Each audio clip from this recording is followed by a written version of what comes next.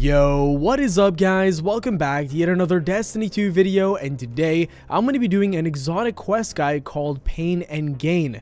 This is one that really surprised me because I was thinking that this would reward a brand new exotic, but it actually doesn't. So the things that this quest gives you is the Risk Runner. It does drop as a powerful though, so if you're looking to raid, then maybe hold off on this until you're past the 900 soft cap, but it rewards the Risk Runner. Then later on in the quest, it rewards the Risk Runner Catalyst, which in my opinion is really amazing that you can get it from a quest. I've personally grinded countless strikes and I'm missing 3 or 4 catalysts, Risk Runner being one of them, and the Risk Runner Catalyst is fantastic. So the fact that you can get it from this quest is very, very good. And as a little bonus, one of the missions actually goes into the First Light mission, which is for new Guardians, and new Guardians get to pick up the Kvostov, and because you're in that same area, you actually get access to the Kvostov as well. So you're getting 3 things with this quest. You're getting the Risk Runner exotic, you're getting the Risk Runner Catalyst, as well as a possible Kvostov, depending on if you want it or not. So without further ado, let's get right into this. I'm going to keep it short and sweet simply because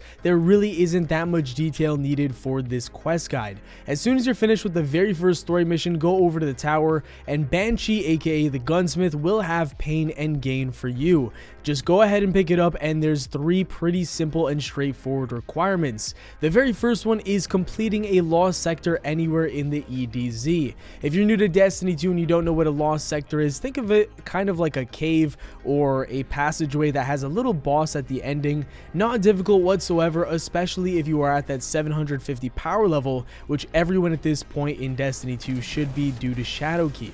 Go ahead and kill the boss and loot the chest, and that is 1 out of 3 requirements complete. Next up, all you need to do is complete a heroic public event, and these can be activated very simply, but be careful. If you are still in the EDZ, there are tons and tons of blueberries doing the First Light quest line, and that takes them into the EDZ, and they may do some public events and finish it very early. That was the experience with me, and it was tough to actually activate it. But once you're done with a heroic, that stuff will be done, and all you need to do is complete a Nightfall. Now, I went into the Nightfall Strike playlist that was 820 power recommended, and the reason being is because I did not want to waste a powerful drop while I was completing this quest line. If you are already past that 900 soft cap, then what you can actually do is go into the new Nightfall mode and complete this, and that'll kind of knock out 2 birds with 1 stone. You'll get a powerful drop as well as complete this section of the Pain and Gain quest line.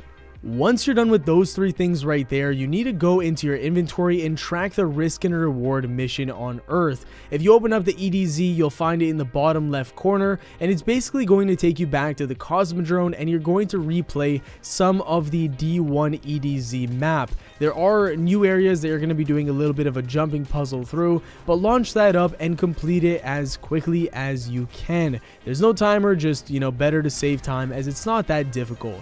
What you want to do is go ahead and take out 3 captains. They will be spawning every 2 minutes or so, and I think if you kill the walker, that's going to speed up the respawn timer of the captain. If you kill one of the walkers, there's going to be a chest that spawns, and you can loot the Kvostov right here. Once you're done with killing 3 of these captains, it'll prompt you to go into a direction where you go into a secret area and you basically look for one of Cade's hidden treasures. And once you get to the very end of a very long jumping puzzle, you will then pick something up and voila, it'll give you the Risk Runner exotic weapon. Once you move further on into the quest, you're going to fight a bunch of enemies and a pretty big boss, and once you kill him, the quest is essentially finished and you get yourself a Risk Runner Catalyst. The quest tells you to go back to Banshee to talk to him, but you really don't need to. There's nothing else that comes about with this quest line, but obviously go to Banshee and just, get that dialogue out of the way. But that is basically it for the quest line. The weapon itself is amazing, and paired with the catalyst, it is extraordinary. I can't wait to actually test this in PvE because I think SMG's got a pretty sizable buff, and this weapon has always been amazing, especially if you can proc the exotic perk. Thank you all so much for watching. If you enjoyed, a like rating would be very much appreciated. Subscribe for more daily Destiny 2 Shadowkeep content. Have yourselves a great day, and I'll see you all later. Peace.